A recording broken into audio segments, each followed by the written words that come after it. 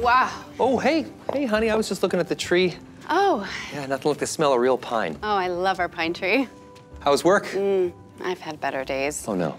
The bar ran out of Aviation American Gin. Oh, no, that's so bad. Oh, that's terrible. They ran out of Aviation American I'm sorry. Gin. Can we just cut this? Yeah, no, This is weird.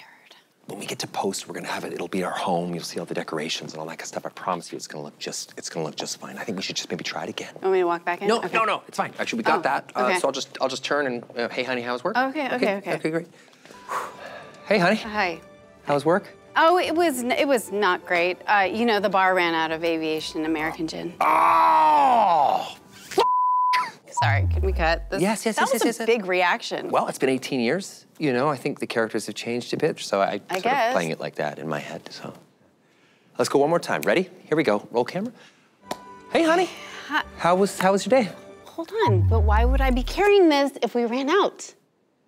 Well, on your way home from the bar, you stopped to pick up some smooth Aviation American Gin at one of our many well-respected retail partners. If you could just hold that at 10, 12, and 6, that would be great. So this is a stupid ad for your gin company? Well, let's not rush to judgment for all the facts are in. I mean, this is a self-funded sequel predicated on a loose interpretation of IP law. So in effect, yes, it is an ad for my Aviation American Gin.